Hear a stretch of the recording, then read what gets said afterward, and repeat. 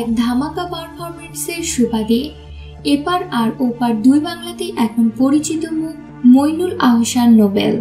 তার মায়াবী কণ্ঠস্বরে আপাতত বুধগান প্রিয় বাঙালি রকস্টার সুলভ তার গায়কীও বেশ প্রশংসিত।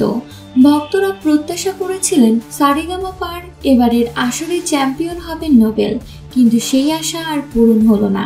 নোবেলকে চ্যাম্পিয়ন না করায় তার ভক্তরা হতাশ। শুধু তাই নয়, সামাজিক যোগাযোগ মাধ্যমে সমালোচনাও করছেন তারা। প্রিয় গায়কের মাথায় সেরার মুকুট দেখতে না পেরে প্রতিযোগিতাটির স্বচ্ছতা নিয়েও প্রশ্ন তুলেছেন অনেকেই।